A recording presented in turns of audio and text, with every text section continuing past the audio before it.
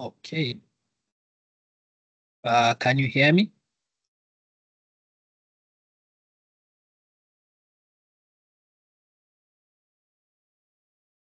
Yes, sir. All right. So let's give them 2 more minutes. Once we have 20 people in the meeting, we will start.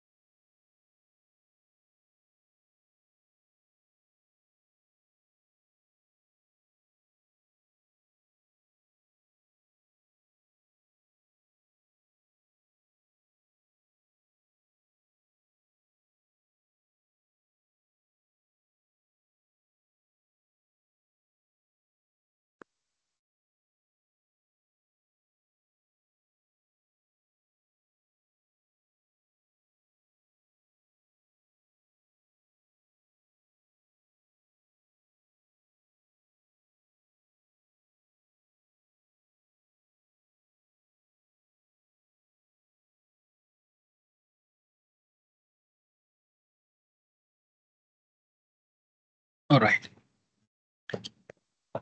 So today we are going to cover transformers equivalent circuit.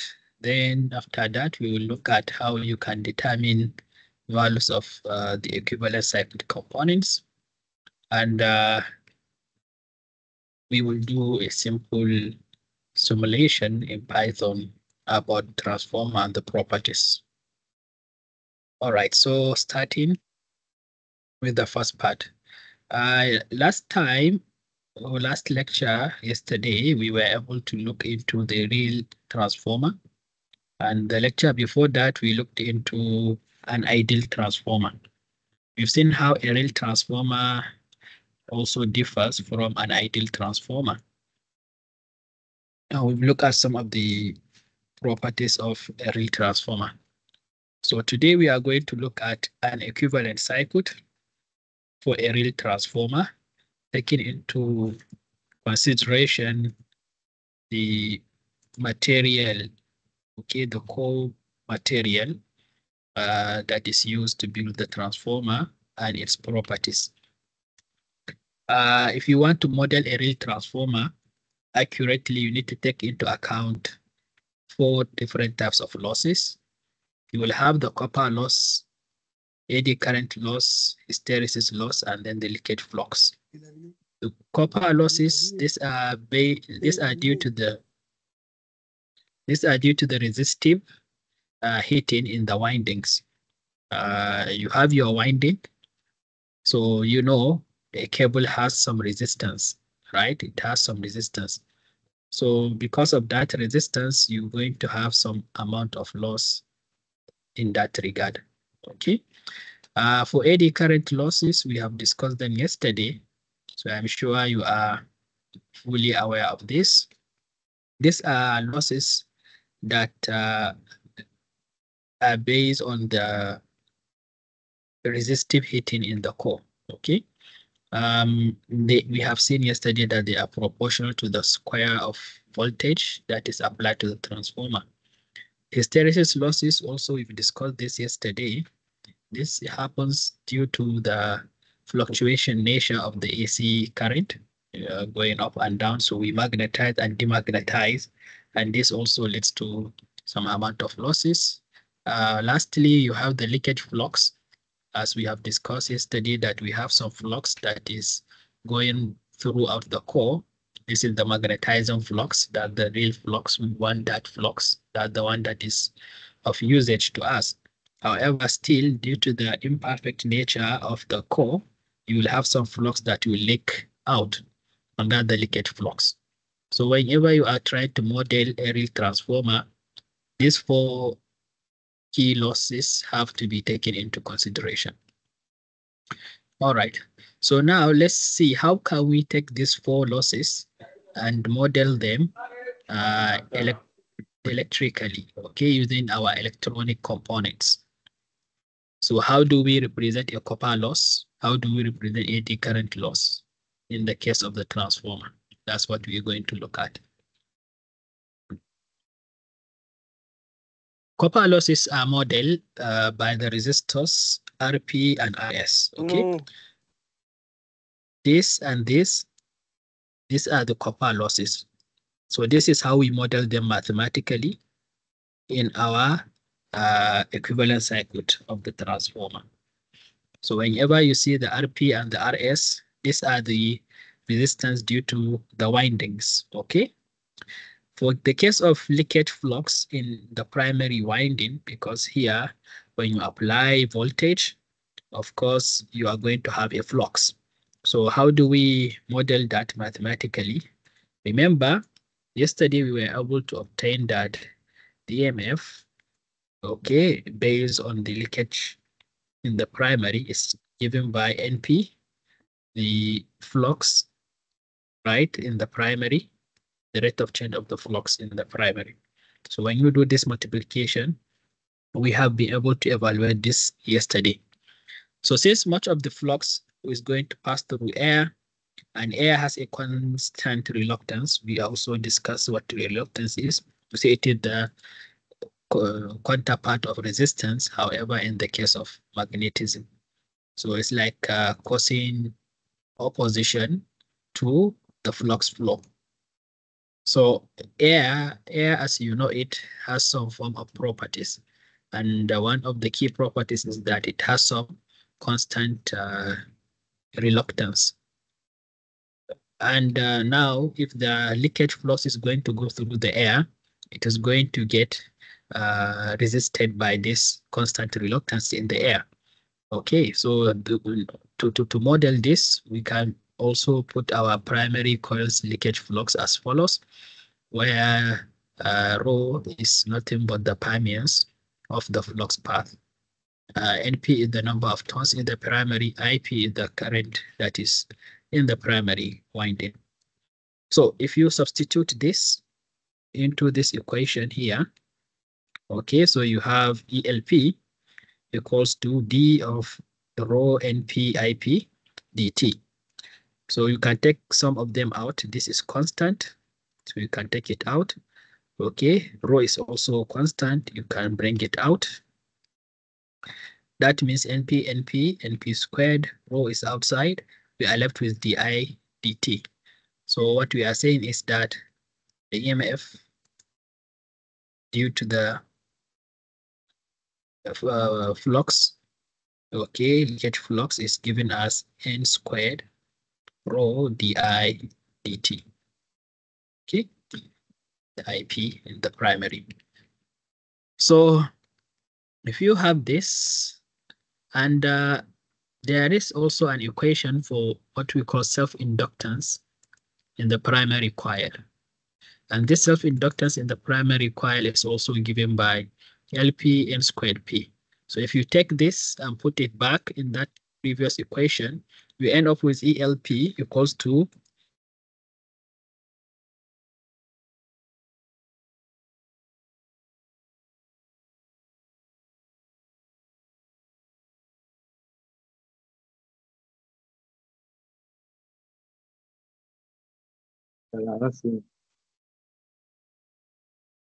okay.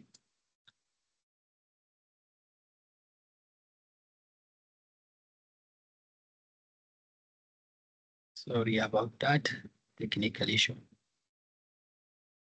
Okay. So now we know that the induced voltages in the primary coil can be given as ELP, LP, which equals to LP di dt. Same thing, you can apply the same logic in the secondary coil, okay? So now we know 2 things out of the 4. We know the copper losses, we know the leakage flux, right? So the leakage flux can be modeled by primary and secondary inductors. If you look at this, this is an induction, right? So that means if you have your circuit, these two, okay, are copper losses. Okay. Then these two, these inductors, these are your leakage flux. All right. Then we have what we call the magnetization current.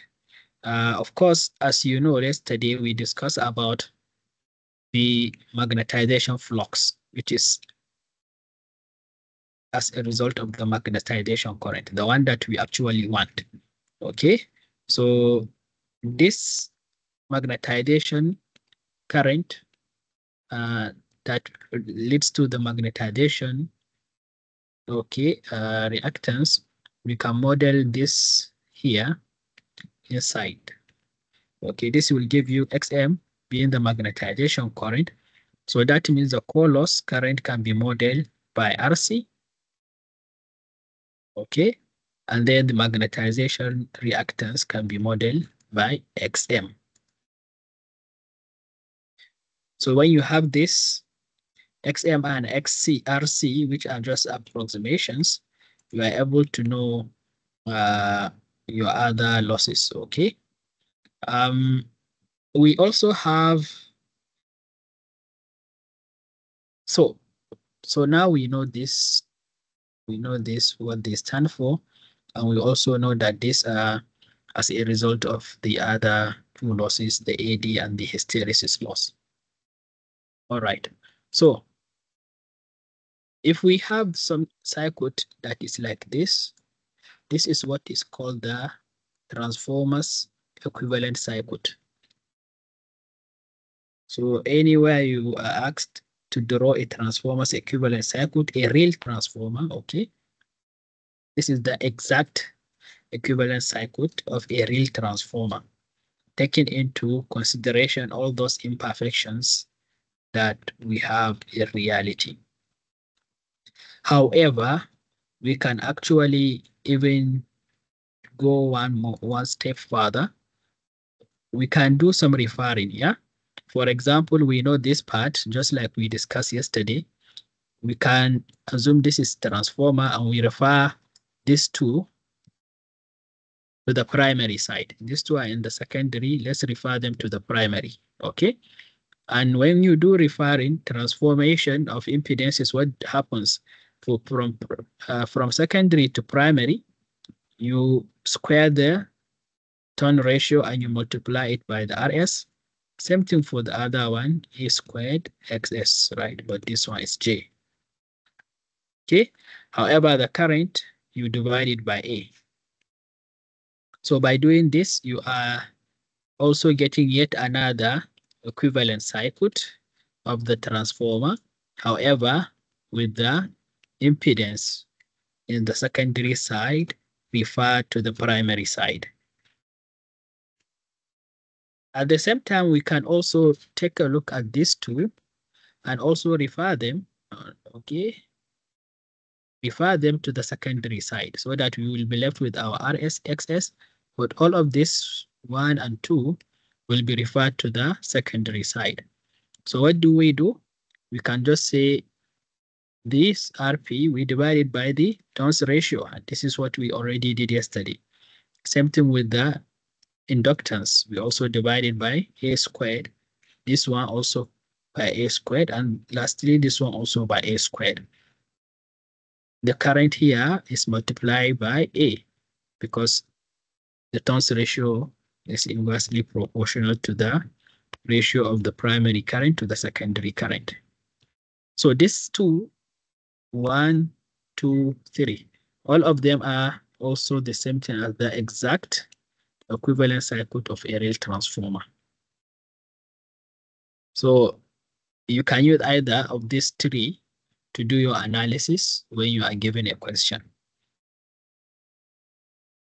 Is that clear?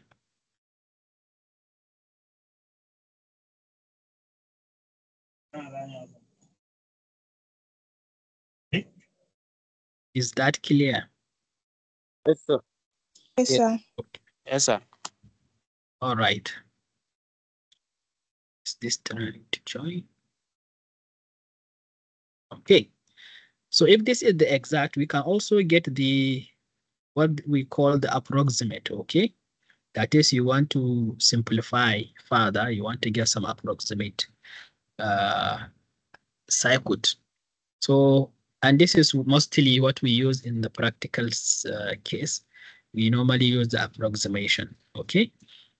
So when you have if you look at this, any of this, either this or this, and you use your principles of electrical technology, PEE, which you were taught, you have resistance in parallel and resistance in series, right?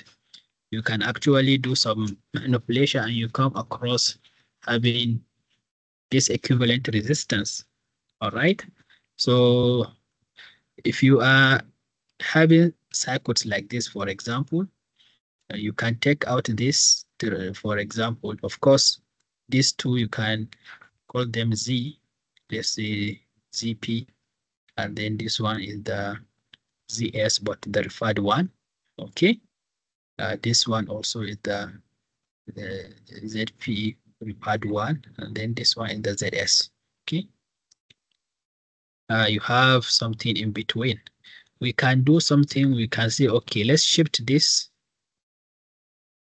part also to the secondary side so that here we'll be left with only the core losses in the center here.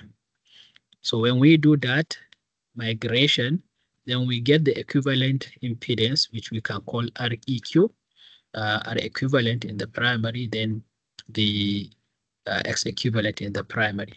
Similarly, you can do from the secondary side. So you just maintain, okay, this part. However, the resistance and the inductance that were here before, you should migrate them to the other part and you take their equivalent. So this is the approximate circuit, and it's also used in the analysis, and it's even the most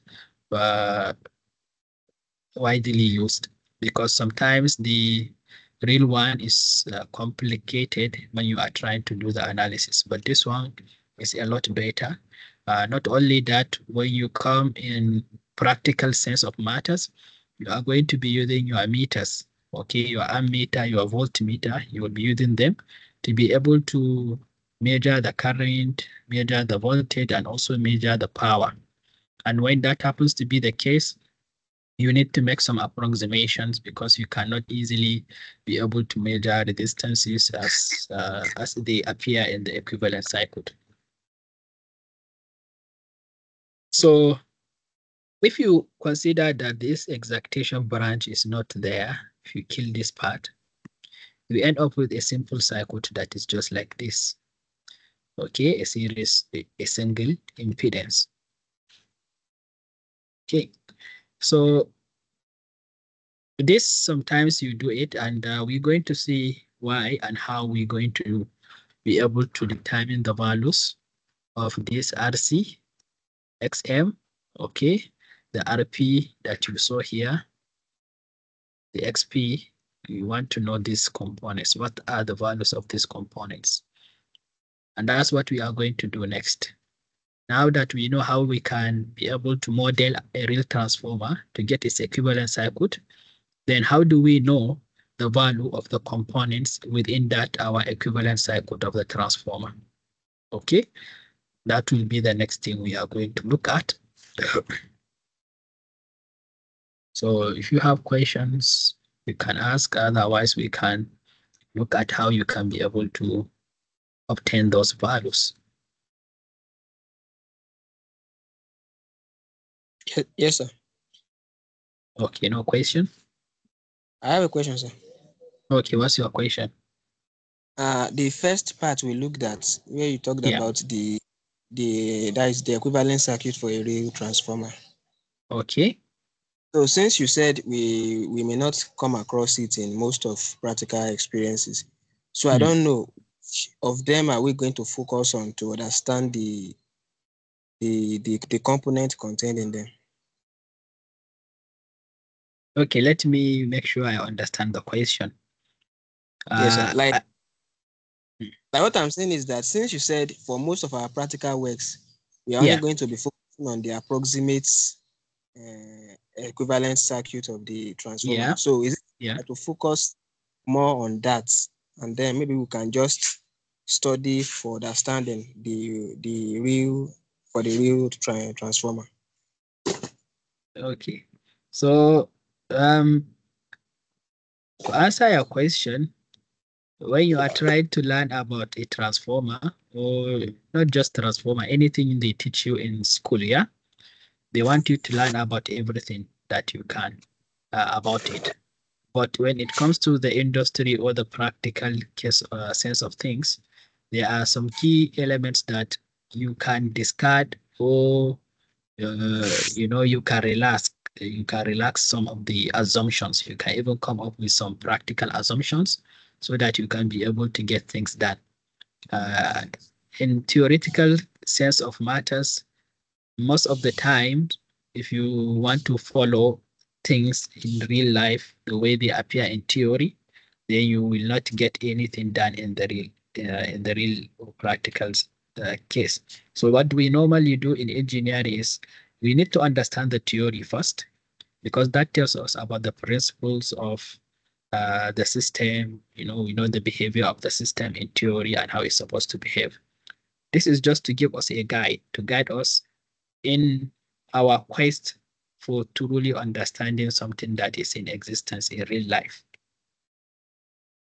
So if you do not understand the theoretical background, for example, like, okay, by default, a real transformer has so many components which are losses. And these losses were because maybe of the winding, of the nature of the wire. The wire in itself is not an ideal wire.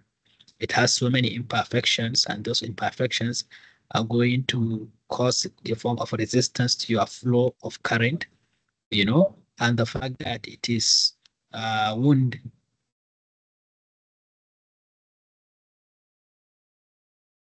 Okay, and the fact that it is wounded in a coil form is going to also induce in some inductance into the system. Understanding this is important. Okay, then of course when you go to the practical case or the practical scenario, you know that, okay, all those are assumptions that were made, assuming that you are working in theory. But some of these assumptions can be relaxed. Okay, for example, yesterday we were looking at some voltages, right? And we consider the voltage in the secondary side to be very low compared to the primary. So we try to neglect that one. So in practice, you can do something like that. So there is no point here that is not important, whether the exact or the approximate. If you are trying to really understand the working principles of a transformer, you should have a full understanding of the exact, then also understand how the exact is now, simplified to give us the approximate, and why that is the case. Why do we do the simplification? Because that's very important.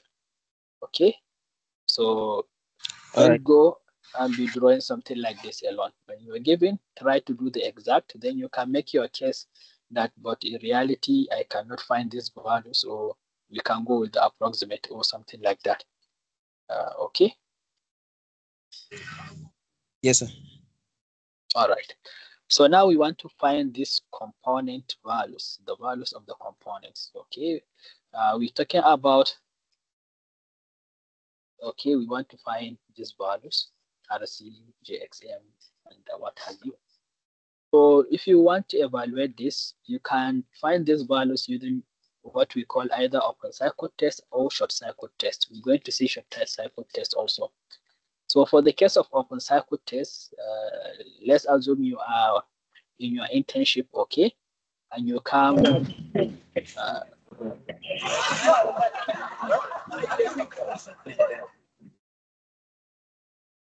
Okay, you are maybe working with the power holding company or what have you, and they want you to be able to model the transformers to do some calculation to know whether the design or whether the transformer is well designed. Because if you don't do these calculations, you will not be able to understand how good the design of the transformer is. So you want to figure this out. So the first thing you can say, okay, why don't I start with doing what we call the open circuit test? In the case of the open circuit test, you are going to put in full voltage, okay, in the input here. So it's like you connect it to power, okay, the full line voltage. In our case, if you are in a distribution transformer, is 220 volts, right? We talked about this. If you are in the substation, you are talking about many kilovolts and so on. So assuming you put in the full line, you can put your voltmeter to be able to understand and determine this voltage. If you know this voltage too, you can put your ammeter to find the current that is flowing from the source on this A or the I, okay? So assuming this could give you the IP, okay? Here, but look at here, there is no load connected, okay? But we put full voltage. That's why we call it open circuit. We do not connect any load to the secondary side, okay? Then we put in the full line voltage and we use our voltmeter, ammeter, and wattmeter to find the voltage, the current, and the power. All right, so if you get these values, you can easily do some quick calculation where you can say a conductance is equals to 1 over RC. Because with these values, I, V, and P, you can be able to obtain the power factor, you know, P equals to what? IV cos theta, right? So you know P, you know I, you know V. Can't you find theta, right? So if you know this, and then also you can now use conductance to say, okay, GC equals to 1 over RC, then the susceptance of the inductor given by BM is also 1 over XM. Remember, RC and XM, these are the components that we are trying to find their values. And their inverse, they are conductance and susceptance. These are values that you should be aware of. However, RC, if you remember our circuit, right, for the transformer, we have R here, and then we have XM here, right? So these guys are in parallel, okay? So what the equivalent resistance here is like saying you add these two, right? 1 over RC, 1 over this, and that's what 1 over, okay, yeah. So here, YE is called the admittance, right? It's given by JC minus JBM. But we know what JC is 1 over RC. We know BM is 1 over XM. So the admittance in this case is this, is given by this. It's also, in the case of our open circuit test, admittance, the magnitude of the admittance is given by the I that is running in the open circuit divided by the voltage we applied in this open circuit, okay? If we know that value, we know why. So if you know this, you are getting closer to finding these two other values, all right? You can also determine the power factor, as I showed you earlier, that P equals to what? IV cos theta, right? So you can find the theta here by saying cos theta equals to P over IV. And when you know that also, you can also find the same admittance in this regard, that is also equals to what? IC over VIC angle minus the power factor which you find. So you have two equations and you can solve them simultaneously. This is equation 1. This is equation 2. Okay? And the YE is what? In this case is what? J minus BM Okay, you can equate this value if you know this. And then using this, you can be able to know the values of RC and XM. We are going to look at an example. For these two equations, you know how to do simultaneous equation. We can take advantage of these two. Then we find our values of the two unknowns, RC and XM. So this is the idea about having an open circuit. So we do not connect any load to the output of the to the secondary side of the transformer, and we put a huge voltage, the full line. Then we use our ammeter, Yes, sir. voltmeter, and wattmeter. Okay. Question? Somebody is asking a question or what? Okay.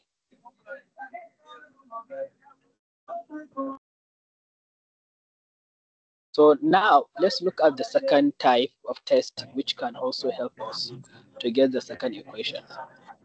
Abdul Sabur, you are making noise.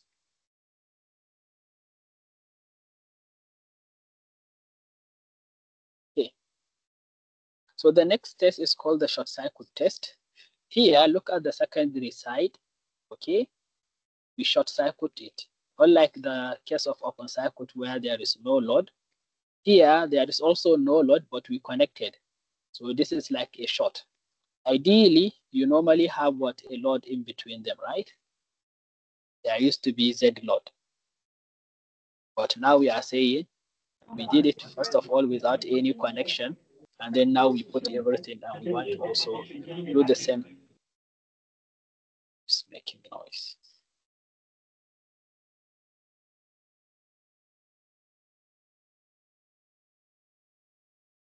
Can you hear me? Yes, sir. Yes, we can. All right. So let's go in and also do this. So here, what do? We're not going to put in full line voltage. We're just going to put in a very low input voltage, okay? Because it's shorted. If we put in full line, we might destroy our transformer. So we put a small amount of voltage, okay, to the primary side. And then we will also go ahead and measure the voltage, the current, and the power, okay? So since the current is, the voltage is low, the current that is flowing through the excitation branch is negligible here because the voltage is very small, so the current is not that much. Therefore, almost all the voltage drop in the transformer is due to the series elements in the circuit. So if you remember, you have the input, right? We have the series elements, not the parallel ones now. Okay, this was the initial what we have, right? The transformer was like this. Have resistance in the coil. Then we have that resistance, okay? Have the inductors. Okay, so this is our transformer before.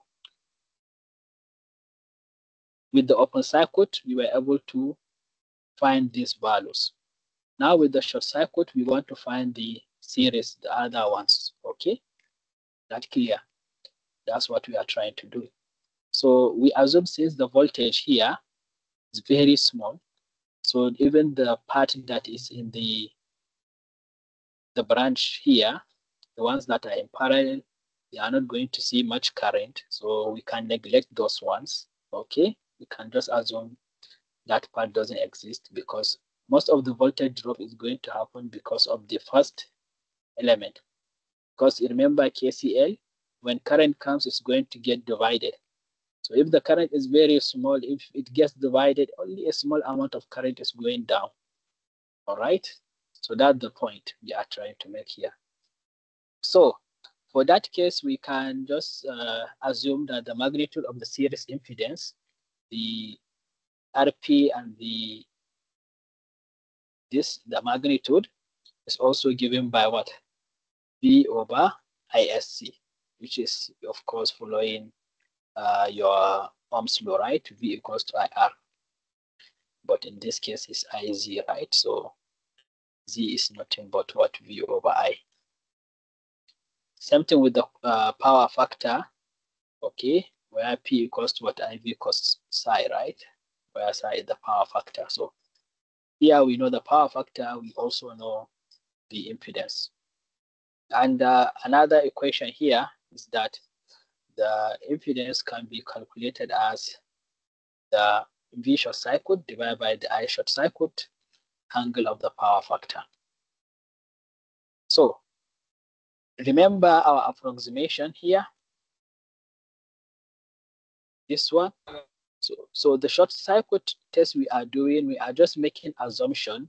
If you look at this one, for example, initially we found these two guys, or you can say we found these two guys. Now we are trying to find these two guys, okay? If you look at this, okay, if you look at it that way. So that's what we are trying to do. And that's why you have something like this. Okay.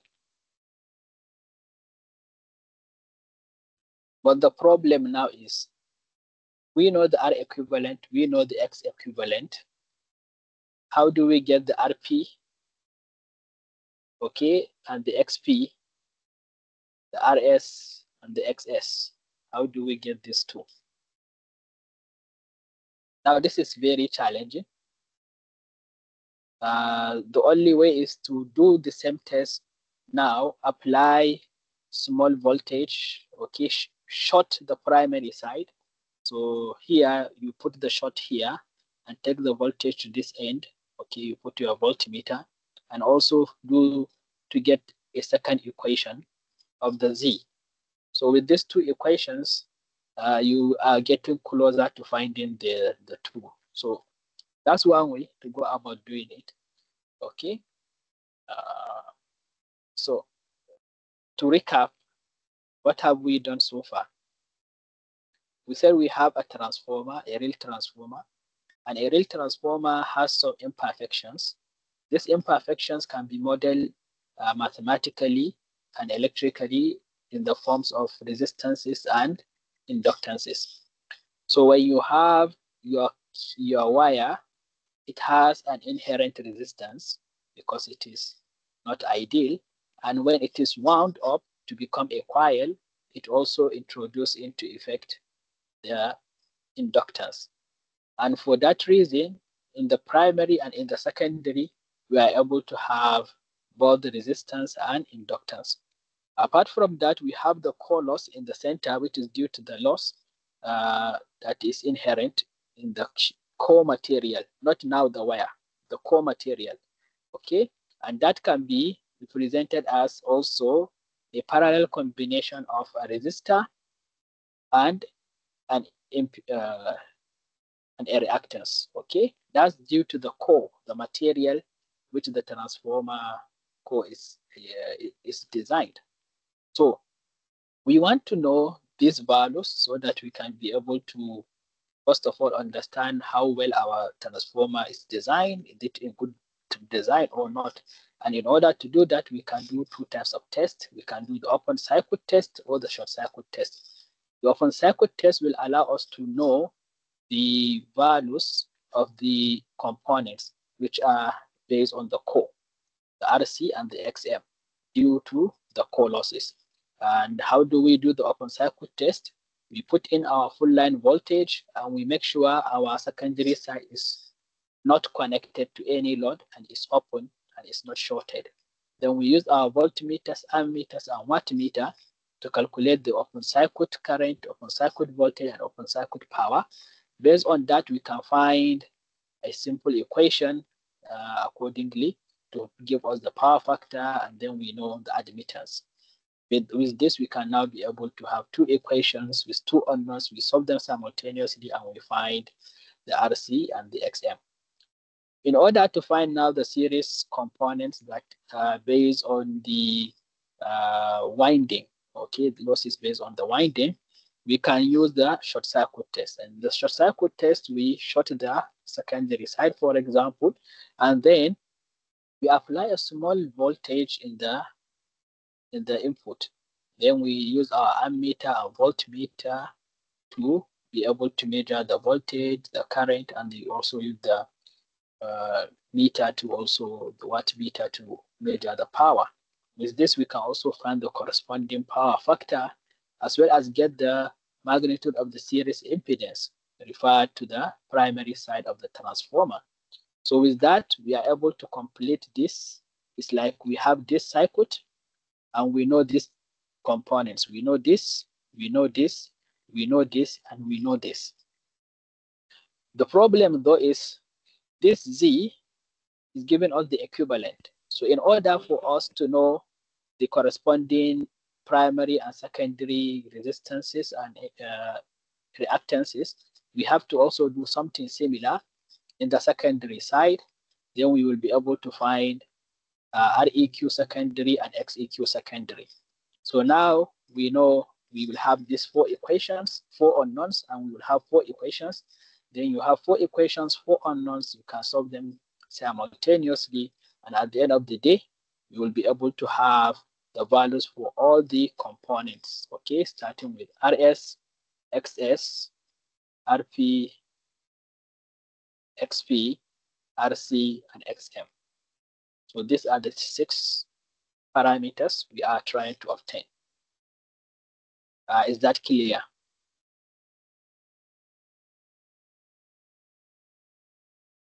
Question?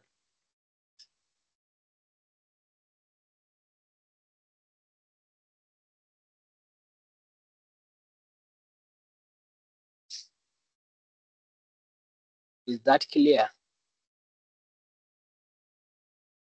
Yes, sir. Okay. Yes, sir. All right. So let's now look at this example. We want to determine the equivalent circuit impedances of a 20 kV, okay, 20 kVA, 8,000 by 2,400 volts, 600 Hertz transformer. So what type of transformer is this? Is it a step up or step down?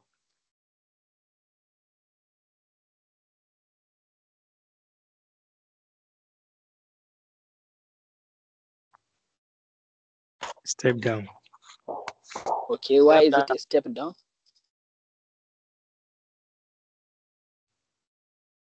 Why is it a step It's down? step down. Yeah, From because 8,000 volts to 240, right? Yes. So it's a step down. It takes in 8,000 and at the secondary side, we get 240 volts. So we are stepping it down. Okay, good. So we have some readings, okay? Maybe they are working with KEDCO, they sent you to do these readings. Then you come up with this values. You use your ammeter, voltmeter, and wattmeter. You got the V open circuit, I open circuit, and the P open circuit. Then you short it also. You get the V short circuit that is running within the circuit. You get the I short circuit, and also you get the power, the short circuit power. Okay, very good. So now remember, we can start finding RC and XM, right? We know our power factor is given by what? P open circuit divided by V open circuit, I open circuit, right? So if you have the P open circuit based on our readings when we went to the field was 400, V open circuit is 8,000, I open circuit is 0.214. When you do the multiplication, you get 0.234. However, in the case of open circuit, always is a lagging power factor. Okay, the current is always lagging the voltage. All right, so now we know this. Then we can also find the second part, which is the admittance, right? The excitation admittance.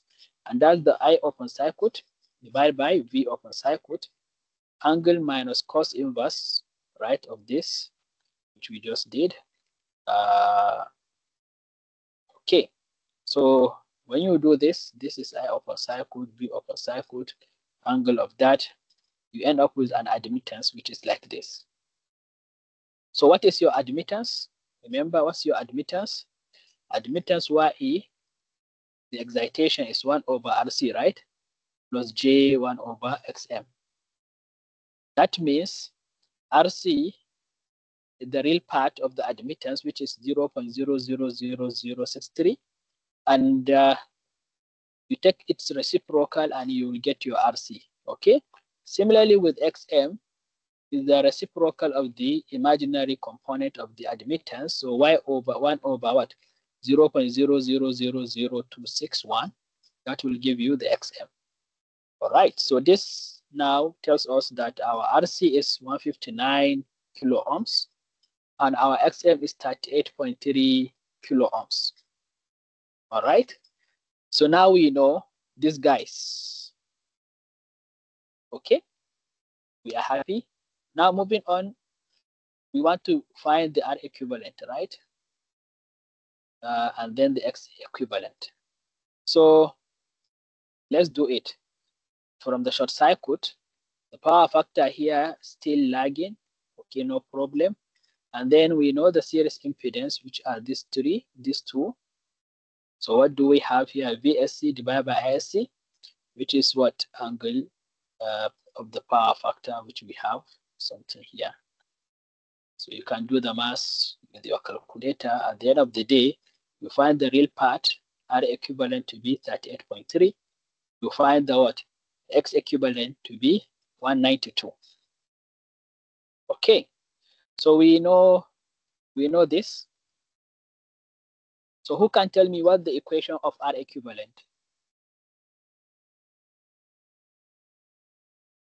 In terms of the resistance in the secondary and primary windings.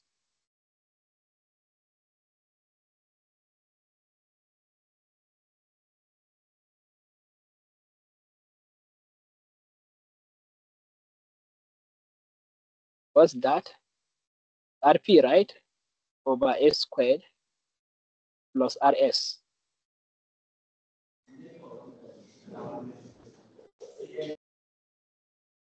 Is that correct?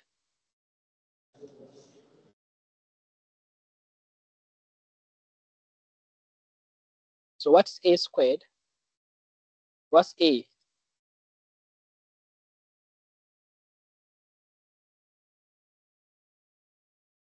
What's A in this our transformer? What's A? 38.4. 38.4, that's A. Right? 8,000, right? Divided by 240, right?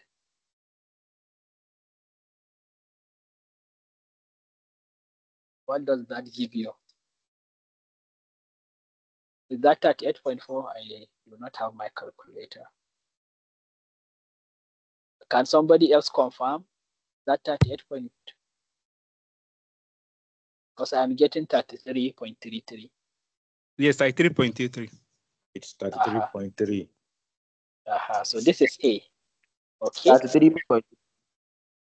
So now we know what A is. That means we have one equation for R equivalent, right?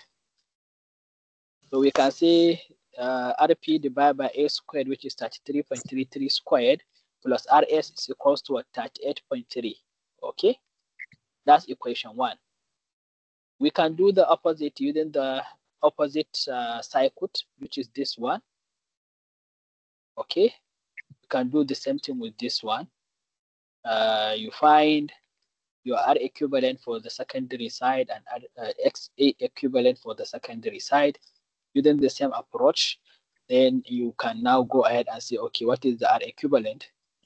In the secondary, once you find it, you have to do, of course, the short circuit test, guys. Make sure now the voltage you are applying is in the secondary side. And then you do the measurement of the power, you do the measurement of the current, right? And then when you come here, what do you have? For this part, you will have what? RP, right? A squared plus, sorry, we are doing the opposite, right? I hope. Okay. Yeah, A squared, something like that. We are solving them up. Okay, I think the previous one, RP, is there. It is the RS that is being referred to the primary side. So at that point, it is going to be A squared RS. Okay, and for this one is going to be RP that is being referred there, RP over A squared, then plus RS. Okay, this is the R equivalent P, and this is the R equivalent S. So you have these two equations. This is the one we obtained earlier as 38.3, and this is R plus A squared, which we found to be 33.33 squared RS, equation 1. Then when you do the same short circuit test, but now from the secondary side, you will find this. We were not given this in the question. So if I want you to find the corresponding REP and RS in the exam, I will tell you, okay, we did another short circuit test from the secondary side, and these are the I, the V, and the P. Okay, open short circuit. So with that, I'm expecting you to find the R equivalent in the secondary. Then based on that, go ahead and find the same equation and solve these two equations simultaneously to find the exact RP and the exact RS. You have to apply the same logic to finding the XP and the XS. Okay, the same logic. So with that, you are able to know the value of all the components in your transformer. Is that clear? Yes, sir. Okay.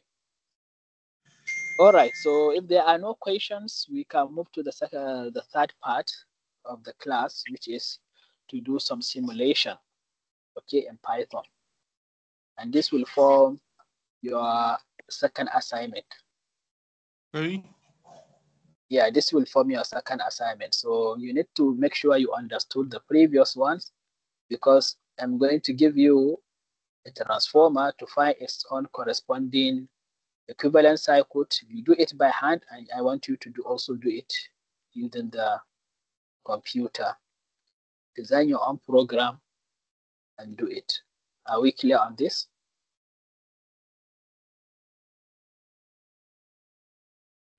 Yes, sir. Okay, so if there are no questions, we will start.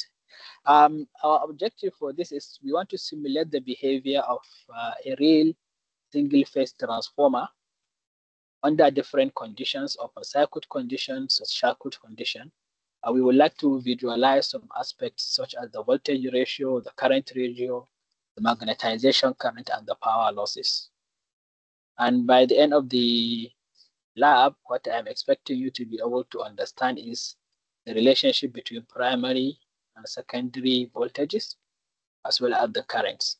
Based on the turns ratio, you will see the impact of the core losses. Remember, the core losses are hysteresis and the AD losses, right? In our equivalent circuit, they are the ones representing the RC and the what? XM, right? In our equivalent circuit, these are the AD, okay? We call them core losses, hysteresis and the AD current losses, okay? We will perform short circuit and open circuit test, and we will use Python for that. So this is our simulation setup and the components we're going to use. We are going to set primary tones and then the secondary winding tones. You will see what happens if you increase the winding in the primary, okay, maintaining maybe a constant value of the tones in the secondary. What's going to happen? The impact of this on your transformer. Assuming that your primary voltage is 230 volts. Okay, so most likely what type of transformer are we trying to design here? Step down. Step down. So primary Step voltage down. is 230. That's the primary. Step up. Step up, yeah? Most likely we want to boost it because 230 is normally the load voltage, right? In Nigeria, we are operating at 220, 240 volts, right? So that means 230 is an average voltage that you normally utilize at home.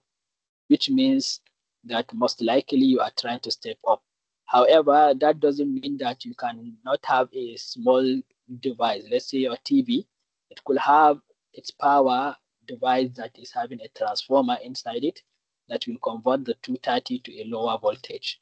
It's all possible. Okay. We want to know, for example, the resistances, RP and RS. We also want to know the core losses, RC and XM. Okay. So this is very important. We will give, for example, these two values, and we will see the impact of RC. What happens if the RC is very high? What happens if the XM is very high? You can all try this to see how your transformer design is going to be affected. And we, of course, the tests we're going to do include the open circuit and the short circuit test. And the losses we're going to see are the what copper losses as well as the core losses. The core losses, remember RC and XM. Okay, those are the core losses. The copper losses, RP, okay, RS. These are copper losses, right? Okay.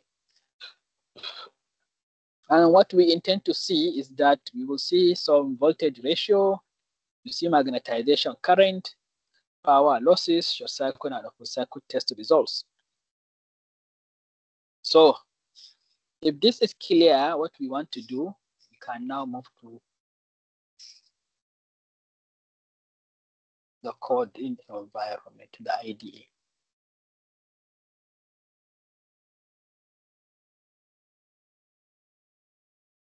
Is it clear? Are we together? Yes, we are. That's not wrong. Okay. So I'm going to share my screen.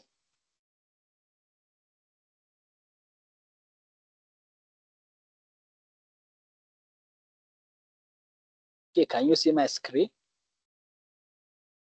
No, sir. No, sir. I can't. Can you see it now? No, no, sir. Yes, sir. Okay.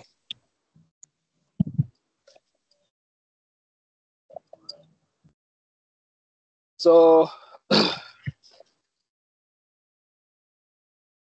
initially, Sorry. you know this. Yeah. This part should be clear to you. Here we are importing two libraries, okay? NumPy and Matplotlib library. NumPy to allow us to do what? What? You cannot see? This calculations. You cannot see, you You said? need to increase the font. You cannot see. Okay, let me switch to light. Like this maybe.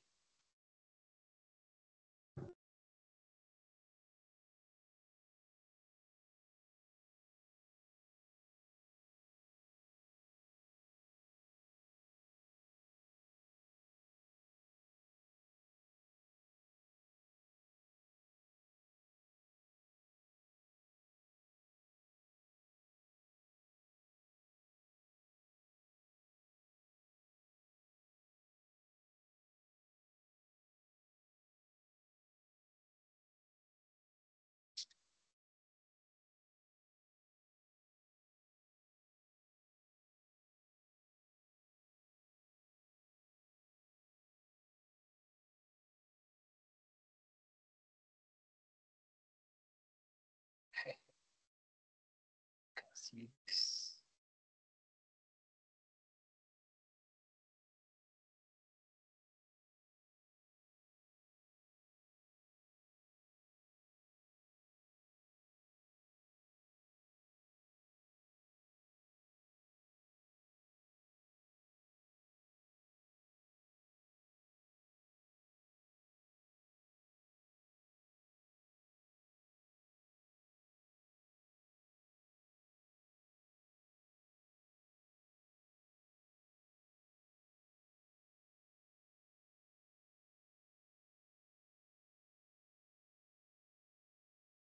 Okay, can you see it now? If Yes, sir. yes, we can.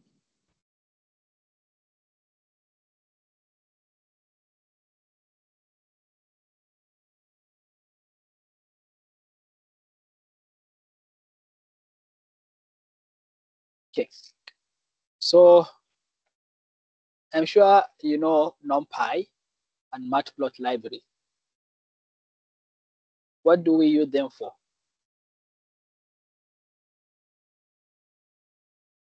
NumPy is for calculation, Okay, and Matplot. for plotting graph. Okay. So we import them because we are going to use them. Okay. Next, we define the transformer parameters. Here, we said the number of primary is 100 tons, and number of secondary is what, 50 tons. Okay. So this is a step down, right? And we also decide the voltage. Okay. Now we know our VP is 230 from what you've seen in the definition. We can set our frequency to 50 Hertz.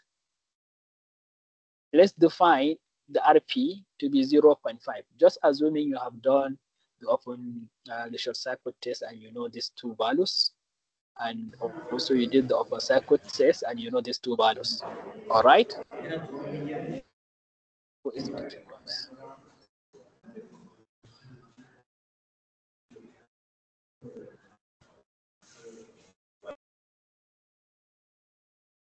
Okay. So let's assume now, since we know our frequency, okay, we can generate a sinusoidal wave, right? That has this, which is 50 Hertz is say like 50 cycles in 1 second. All right, we can use the lens space from the NP library to be able to generate these numbers for us. Okay. All right. Now we have a simple function here. You know how to define a function in Python? A function, you use the def keyword, you write the name of the function, and you pass the arguments. Okay. And then it can either return nothing or it can return a value. Here it can return a value for us. So whenever I call the primary voltage, I want to know what is the primary voltage. Okay, I can run this. I can say VP equals to MP sine 2 times MP pi F. So what is this? What am I trying to do here? What am I trying to do here? This Omega 2 highlighted pi. part. Omega T, right? Yes, omega Yes. equals to 2 pi F, 2 pi F, right? Omega equals to 2 pi F. So what I'm trying to say is I get my voltage, which is what? Which is 230, and I'm trying to convert it into what? AC. Here it is what? DC. Here I'm trying to convert it to AC, okay? So I will multiply the 50 by this T that is changing from up and down, and you can plot the voltage and you will see it is now becoming sinusoidal. Okay. Now to obtain the secondary voltage, this is simple. If we know the turns ratio, we can be able to know the secondary voltage, right? Remember, NS over NP is equal to what? VS over VP, right? The opposite here. So you can do something similar and you will be able to know if you know the VP, okay, which is what you will get from here, the sinusoidal form of the VP, and then you multiply it by the turns ratio, you'll be able to get the secondary voltage. Is this function clear? Yes, sir. All right. Then the next step is we want to find the magnetization current and we want to also obtain the core losses. Okay. Magnetization current lags lags our voltage by 90 degrees. So just assume that's your power factor. We already defined XM here. Instead, assuming the magnetization reactance is 2000 ohms. Okay. So we do it this way. Since we have this, using our equation of Vp by this, we should be able now to obtain the magnetization current. If you remember when I was drawing, I think it was yesterday, when we were drawing the magnetization curve. I don't know if you remember. So if you look at the magnetization curve, it's like the voltage and the current are perpendicular, right, to one another. So here you will see the current is going to be more like lagging this one by 90 degrees. All right. Same thing now, we can find the core loss. The core loss is the voltage in the primary. Then you look at, divide it by what? By the RC, right? Ohm's law. So Vp over RC, this will give you the core loss. When we are trying to do short circuit test now, we will apply what? Low voltage, as we discussed, and we see the current that is flowing, okay? So let's see what is the I open circuit. We can do it as what? V divided by Z equivalent. That means we need to know Z equivalent is what? What is Z equivalent?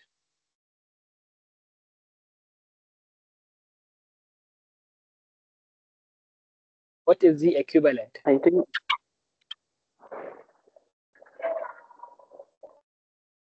Z equivalent is equals to R equivalent plus JX RP. equivalent, right? Okay, yeah. Yeah, it's R equivalent plus impedance. J, because this is the equivalent impedance, not the equivalent resistance, okay? Or are we together? This is the equivalent, all right? Open circuit, here we want to know, we want to see for the open circuit case, we already get our IM, can find it. Since we have these two values, we also have the RC. Okay. This become Abdul Hafiz, yeah?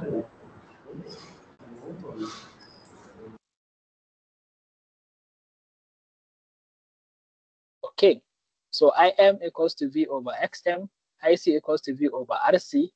We now know our IC, okay, and IM. We know the current that is going. Remember, the current that is going into the loop, right, into the perpendicular is going to also divide into two. One will go through the resistor and one will go through the inductor, right? So the summation of the two will tell us the current that is going to be passing through our core, Okay, copper loss, this is our current. We want to see the losses that are going to occur in the copper winding. You have your cable. So here, you know, if you know, let's say, for example, in the primary case, what the losses that is going to be incurred is the summation. Okay, in the primary case is the I squared R, right? IP squared RP. Then in the secondary, also you have IS squared RS. When you sum the two, you can now determine the amount of copper loss that is being made on the primary and secondary winding. Okay? And based on that too, you can know the core loss. The core loss, remember, the RC and the XM, they are in the primary side. So, but it's mostly the core loss is the contribution of the RC that forms the core loss. Therefore, if we know the voltage, right, power is also equal to V squared over R, right? So Vp, we know the primary voltage, we divide it by R, and we know the core loss. That's this function. You can also find the impedance as referred to the primary side, just like we did. What is that? If you look at the primary side, is what? A squared times R, right? Plus the other part. Okay, so what do we have here? ZS referred is the turns ratio, which is A squared times the RS. Okay. Then you sum them up, right, with the primary part. So RP plus RS prime. In this case, you assume no reactance, okay? All right, so let's take it, let's look at, these are the functions that we have defined to let us know what we are talking about. If you want to know the V primary, you can just call that function. You pass to it the magnitude, the frequency, and you'll be able to get a sinusoid. And you can also see the secondary if you pass the time, you pass the number of turns in the primary, number of turns in the secondary, the voltage in the primary, and the frequency. With this, you will know your secondary voltage. You can find the magnetization current. You can also find the core loss current, okay? Once you have this, you can go ahead and also obtain the equivalent in the primary. You can find the actual circuit, find all this, and you can now come and see the copper loss. You can also see the core loss. Okay, so remember, in order to move to each step, you have to evaluate other values, right? Can't move forward without evaluating the previous value. So let's run this code and see. Okay, this part here is the plotting. You want to plot the primary and voltage, primary and secondary voltages in one single plot to see how they look like. We know our primary voltage has a magnitude of 230, and we know our turns ratios, and we know our time span. So we would like to see a sinusoid. Okay, and since this is a step down, what do we expect to see? We expect to see the secondary current, secondary voltage to be lower than the primary voltage. You will also like to see the magnetization and the core loss current, okay? And then lastly, we would like to plot the short circuit and the open circuit test to see how they look like. This is just going to display here in the console. All right, so let's see. Okay, so from our display here, the short circuit current was calculated to be 17.69. So open circuit magnetization current is 0.12. Open circuit core loss current is 0.23. Copper losses 406. Core losses 52.9 watts. Okay, and let's look at the plot. Okay, so I don't know if you can see the plot.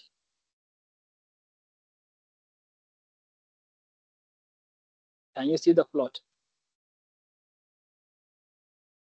Yes, sir. Okay, so this is the plot for the voltage. The primary voltage, you can see the peak to peak is getting almost to 230. However, the secondary is around 110, which is around half of 230. And that makes sense, right? Because our turns ratio is like 0.5. We have 100 at the primary, and then at the secondary, we have 50. In the case of the current, as we said, it is lagging the voltage by 90 degrees. That's why you have this lag. Okay, this is the magnetization current, and this is the core loss current is fixed. In terms of losses, we can see the majority of our loss is due to the copper loss than the core loss. Okay, so how do we then address this issue of power loss related to the copper loss and the core loss? What can you do to mitigate this?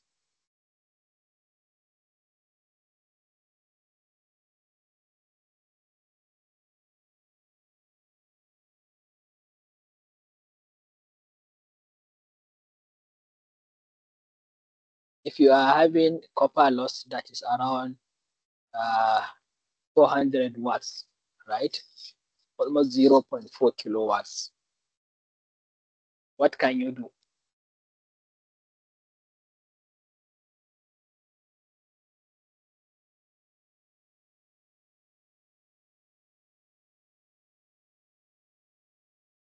No idea?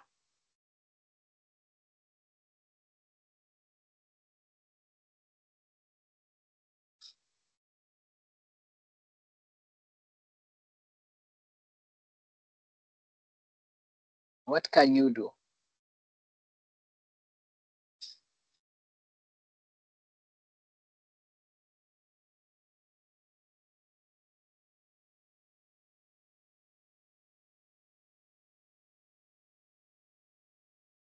I don't know if you can hear me. No idea.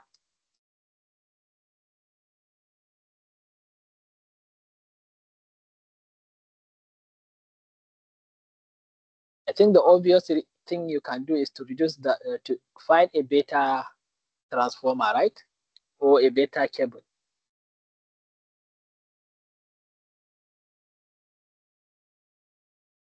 You have a very high quality conductor, okay? Then you are going to reduce the copper losses.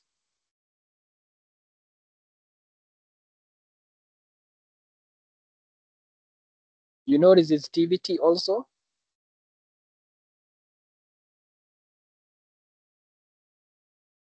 What the proportional what the relationship between resistivity and resistance of a conductor?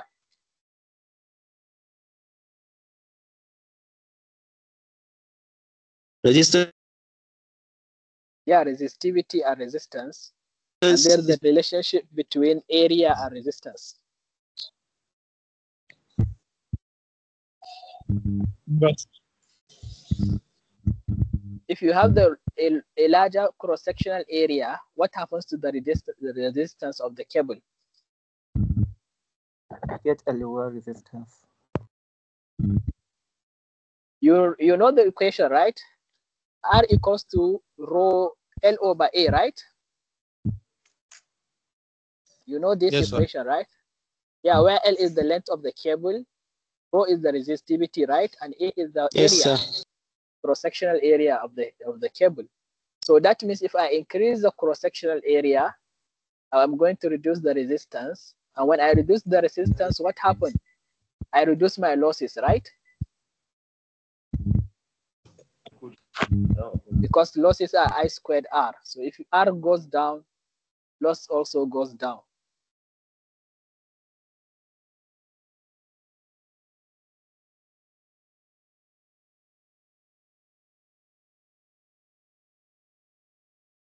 Okay.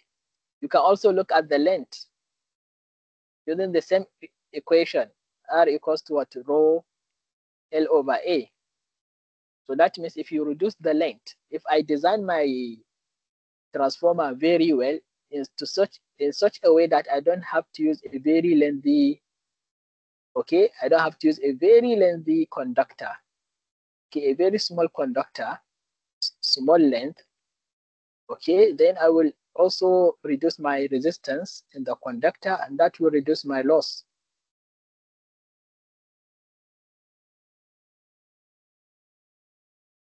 Guys, this is the engineering here, right? Not about doing the mathematics. It's for you to be able to connect 1 and 2 together. All these equations, this mathematics has been done. But when you are there in the field, all they would like to know is, if you have issues like this, how do you solve it?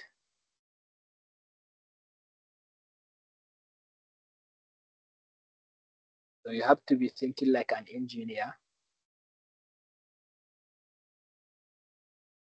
What of the core loss? What can we do to reduce this?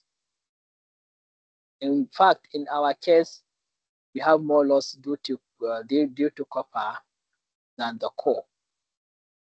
It's almost in the orders of 10:1.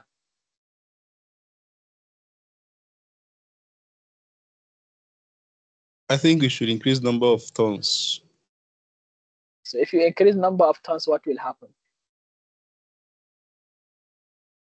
The loss will reduce.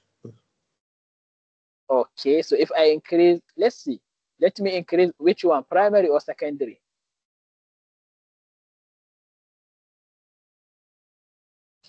Primary.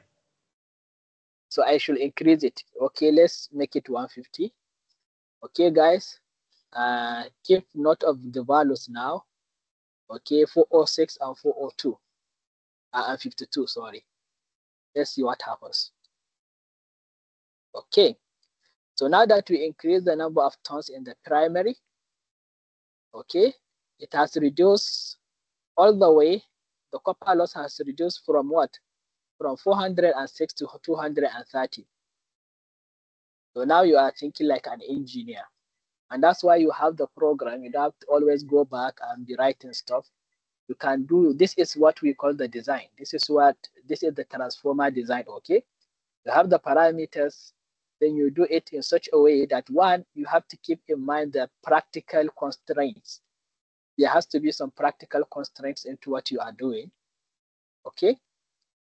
Maybe the short circuit current, by doing this, you are increasing the short circuit current, right? Because what was the short circuit current before? Let's see. It was 17. Okay, by doing this, making this 150, the short circuit current becomes 10 amps. Okay. And so there could be a constraint that tells you that in order for your transformer to operate, you have a minimum amount of short circuit current that it can support. So that doesn't give you that constraints. We always take them into consideration. We have what we call optimization. When you are designing, you have to also know how to optimize. There is always a trade-off. Otherwise, we could have maybe put 1,500, in the primary, so that we get a very small amount of loss, right? You can see very small amount of loss. But then somebody will tell you, according to practical scenarios, this transformer is not going to operate. And the reason is because, let's say, the short circuit current is below the standard value. So those constraints, you have to always keep them in mind when you are designing your transformer, so that you design something that does not violate any constraint and at the same time gives you the best possible result. So this tweaking of these values, it could even be a project, okay? It can be a project. I will give you some constraint and I will tell you to go and find the optimal number of tons that will give me the least possible total loss in my, in my circuit or in my transformer. So what do? You start looking for what we call optimization tools. For example, you have genetic algorithm, you have particle swarm optimization. These are meta heuristics, right? You can use them. You tell them, okay, this is what I have. I want to design a transformer that is very, very efficient, giving me as low loss as possible. However, at the same time, I am restricted. I am restricted if I add more tons here, right?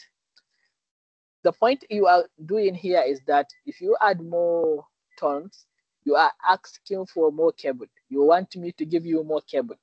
And for every meter of cable, it's going to cost me money. I am your client, and I want you to design me a transformer, and you're asking me for $1 million. I know if I give you $1 million, we are going to get what? A very optimal transformer, but I don't have the $1 million. Okay, so we cannot afford to make 1,000 tons. That's a constraint, economic constraint.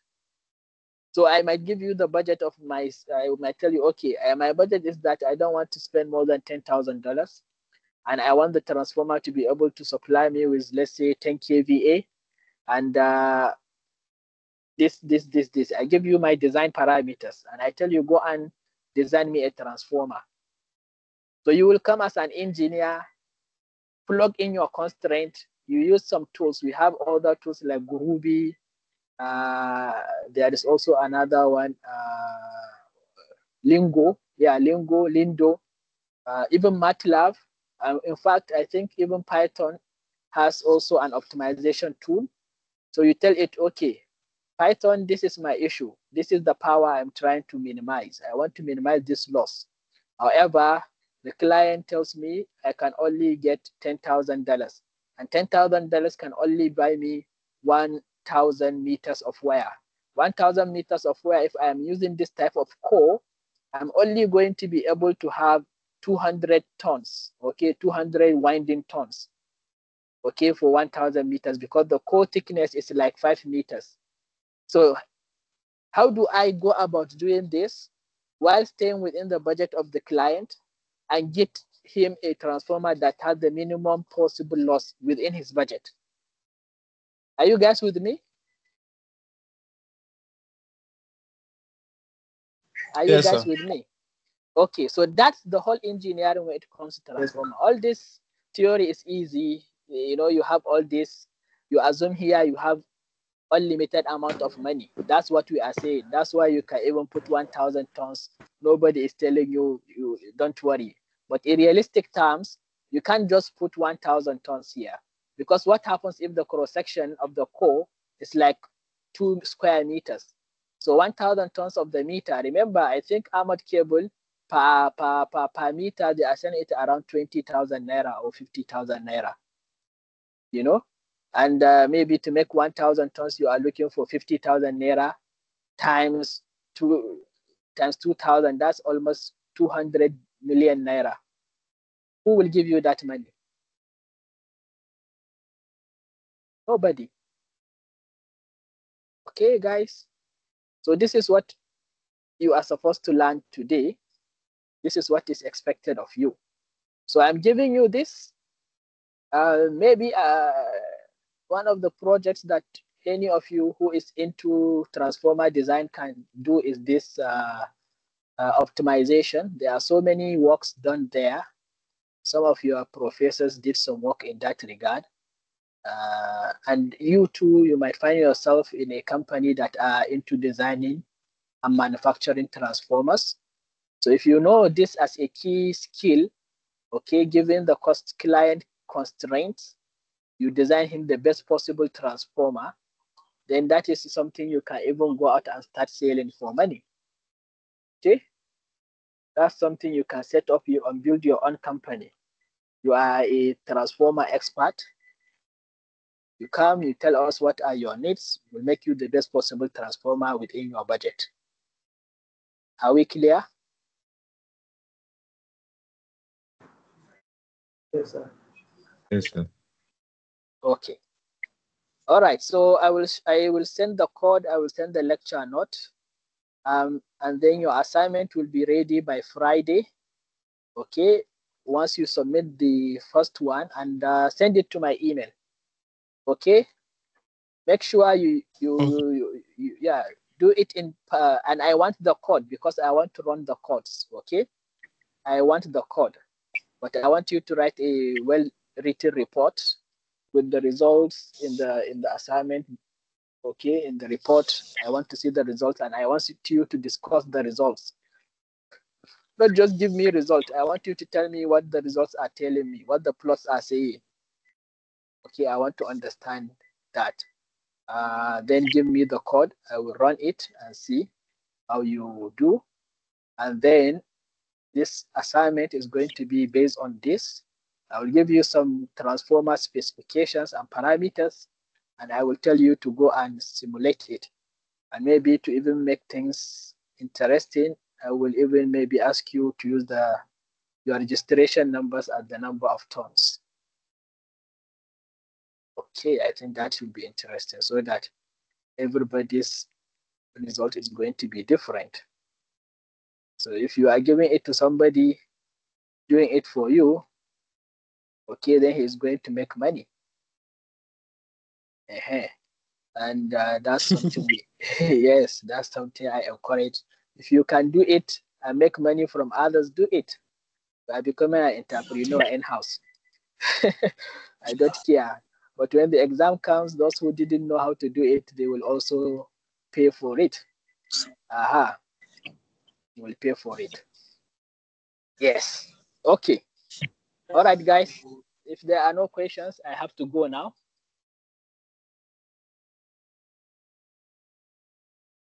Questions?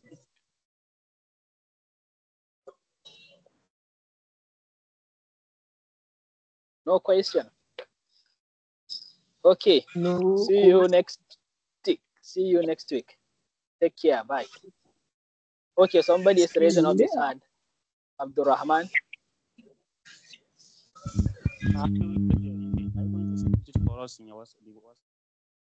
Yeah, I will send it. I will send it via WhatsApp, right? The code and also the lecture note. Okay? Yeah, about the email, I'm going to submit the assignment. Assignment via email. Okay? Okay, the email. No, are you going to send it for the email to us? You don't know my email? Are you reading my lecture notes? My email is there on the lecture note.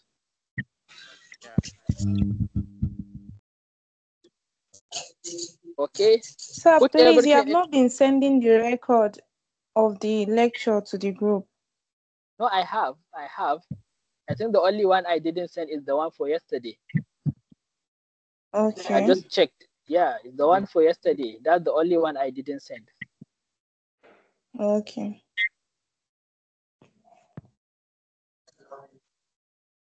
Okay, Abdul Rahman, you have question? Abdul Aziz, you have question? They are raising up their hands. Regarding the assignment. Yeah. Going to write the calculations and add it in a PDF and forward it to your email, or are we going to use it in a Microsoft Word? Aha. You can do the assignment either in Word and save it as PDF, no problem. Okay. If you use your hand and you write and I do not understand your handwriting, it is your problem, yeah? It's not my problem. So it's better to use Microsoft Word to type the equations. Okay? Sir. Yeah. Sir, can you extend the submission date to Monday morning? Why? Because you just implement new things that this is how you want it to be done. So we need to work on it. Okay, how did you do it before? It's about the Python code. Okay. Yes. You don't know how to use Python? No, I know how to use Python. What I'm saying is because we need to go and redo it now and make sure that it's okay before we send it to you, because you said you want us to explain the code, how it works. I'm not saying explain the code. I don't care, but I can read your code and understand what is going on. Okay? What I'm saying is explain the result. Okay? If you are writing a report, right? You will put this graph in the report. Okay? So if you just put the graph and you did not say anything, what does that say? You don't even understand why you got the graph. You get me? So you have to explain to me. Yes. Okay. Plot A is the graph of primary against secondary voltages. And as you can see, the primary voltage is around 230, which is in accordance with the value that was given. However, the secondary voltage is around 150.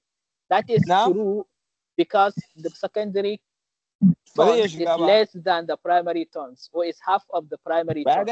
So who is making noise?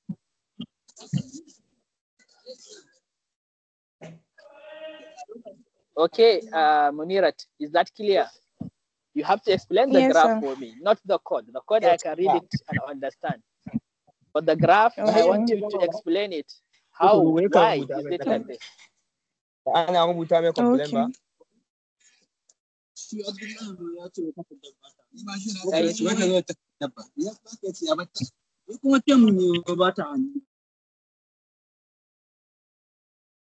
Any other thing?